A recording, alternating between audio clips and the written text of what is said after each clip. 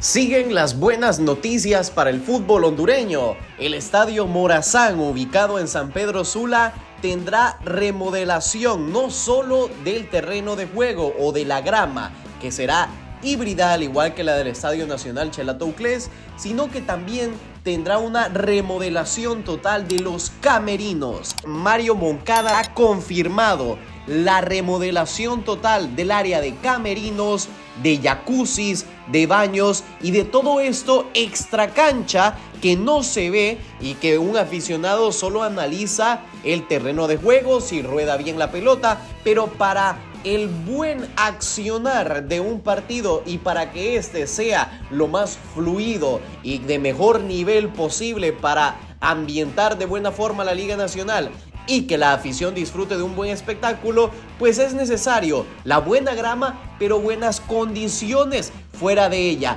tanto en camerinos, baños, duchas, etc. Y esto lo ha confirmado Mario Moncada, que agregó en su cuenta de Facebook: los camerinos de jugadores y árbitros experimentarán una remodelación completa, mejorando significativamente las instalaciones para todos los protagonistas del deporte rey. Un emocionante renacimiento para este emblemático estadio, porque Xiomara Castro de Celaya le sigue cumpliendo al pueblo hondureño. Excelentes noticias de parte de este funcionario público, Mario Moncada.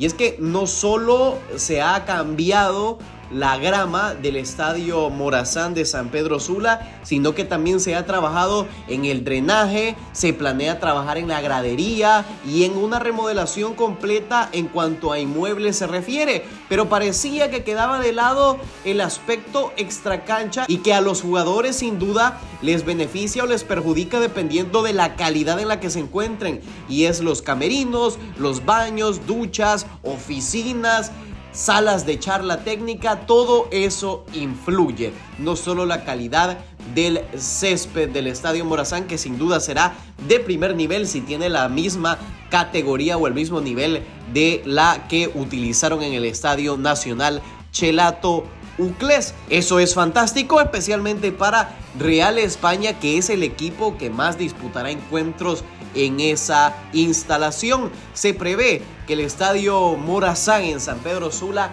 regrese a función total entre finales de febrero, inicios de marzo de 2024, y lo que buscará Condepor es que coincida con un clásico sanpedrano entre Real España y Maratón, para que sea la afición sanpedrana quien disfrute del primer encuentro en el nuevo Estadio Morazán de San Pedro Sula. Muchísimas gracias por haberme acompañado. Suscríbete para más información del fútbol hondureño y de CONCACAF. Dale like a este video y será hasta la próxima.